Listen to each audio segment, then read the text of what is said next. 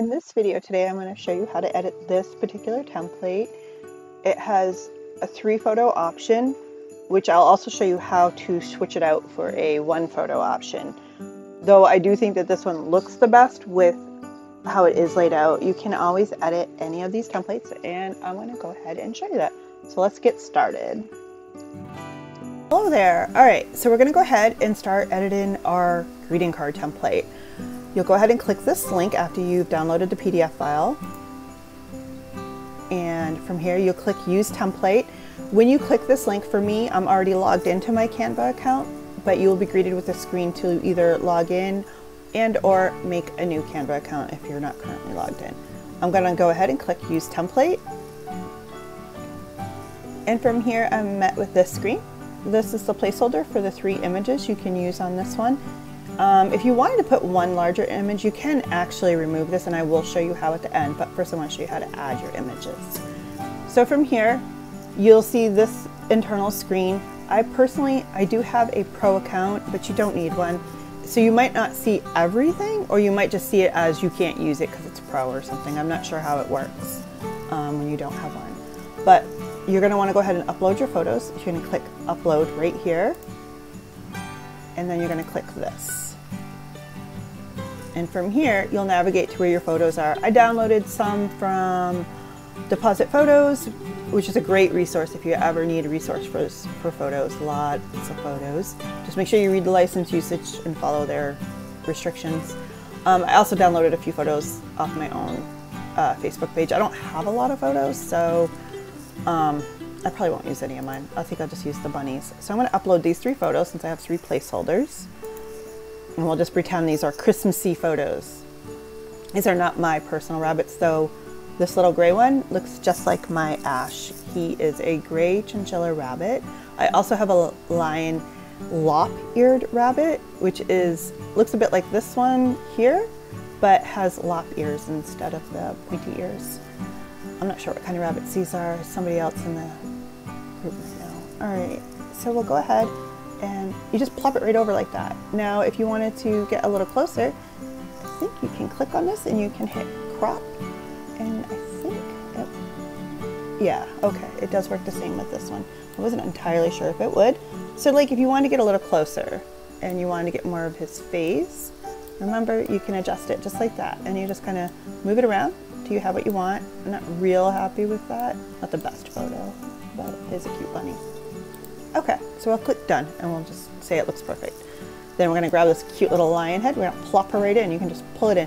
Now, if you do start moving this around, it can replace the background, so do be careful for that. So just before you let go, make sure you're centered where you wanna be. All right, so like this one, again, you can hit this button right here. It's crop, and that allows you to edit it any way you want. So you can get a little more of the bunny's face. And then we'll hit done. And so now we have a little more. And we'll grab this little bunny, or these 2 bunnies. We'll throw them over here. I kind of actually like how that just came out, so I'm not going to mess with that one.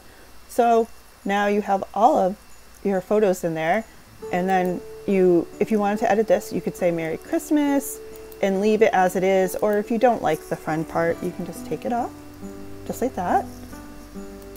You can also make other edits if you wanted to make it smaller or bigger. It's right here. This will make it bigger, plus, obviously, minus, smaller. Don't be afraid to play around with it. You can always go and click on the template again, and it'll start over. Or you can just make copies too as you're making edits. If you get someplace and you're like, let's make a copy of it, you can always remove them later if you have too many, but it's not your server, it's their server, so, they have pretty big space for you. All right, so you can see all of this. You can also change the message here. If you wanted to, you can also add more text, believe it or not.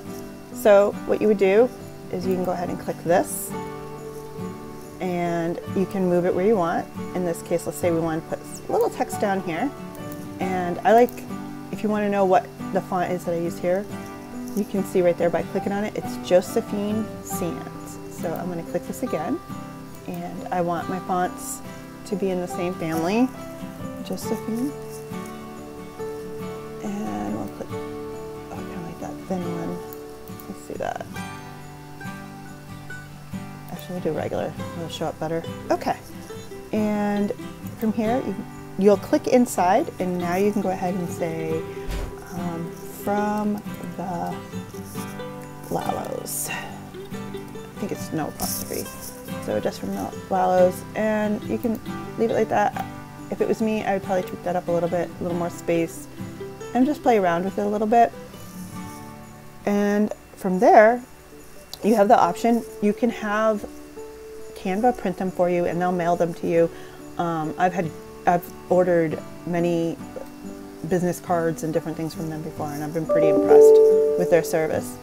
You can also just print it at home if you have really good quality paper. And today, with today's printers and such good quality paper, you could really get a nice print from home too as well. I feel like I do.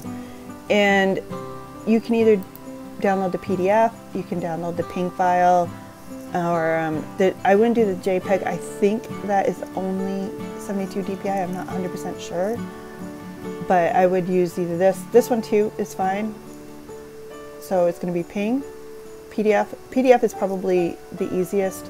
I like to work with PNGs because I like to work in Photoshop to do a lot of my stuff. But yeah, so you're looking at this or this. These are your two best options here if you're going to download and print. And I'm going to go ahead and show you what the PDF version looks like. So we'll go ahead and download that. Let it download, and then once it's done, it takes a few minutes. So see here, it even gives you the option, free shipping. I mean, it's actually a pretty good deal. So now I can go ahead and click that, and I have my PDF file. Okay, so I'm going to show you now how to replace these three placeholders and photos with a single photo. So we're going to have to click this first photo, hit delete, click it again, hit delete. It takes the whole thing out. Now we'll go ahead and we'll plop in a new photo. So as you can see, the layout here, you're probably going to want something fairly long to fill this space without leaving too much open. Although, you know, you probably could still do that as well. So we're going to grab these two cute little bunnies right here, and we are going to kind of put them a little bit over, and then I'm going to start kind of fixing this up a little bit. Because this photo is mostly what would be considered a landscape option, it's not the best fit for this, but we'll see how we can make it work, and might give you guys some ideas. It also shows you a little bit of the limitations as far as, you know, think about your photo and how it's going to lay out in the, you know, the template you choose. So this template is, that's why, you know, I had set it up so that it would have three smaller landscape photos, which is how most people do take them. But if you have portraits, this would be really great. It's just the photos I chose aren't the ideal ones for what I'm trying to do here, but we're gonna make it work because that's what we do. So now I have this little photo here.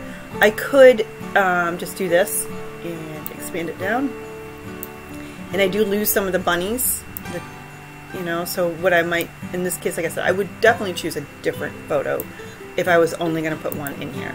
But I'm going to make this work because that's, like I said, it's what I do. So we'll go ahead and do that, and we'll click it. And so it'll feature one bunny, that's fine, you know, for what the example I'm trying to show you. So you can see now how you can do that. And if you decide in the end, you're like, yeah, I'm not happy with that, I want to try this one, or I want to try this one, just keep plopping them over, and then remember, click crop, move things around, adjust. And then that way you get everything in the frame that you want. So that's how you go ahead and edit your greeting card template. You can see here I added some other photos. I went in and picked out some more Christmassy ones so you could see how it would look with a little bit more Christmas themed photos. These are ones that you can actually get through Canva. You just click on photos and you can type in Christmas and it'll bring you up quite a bit of stuff. I want to say most of these photos that I have in here are from the Pro account, which is why I don't include them with the template. That's why you see a placeholder, an empty one.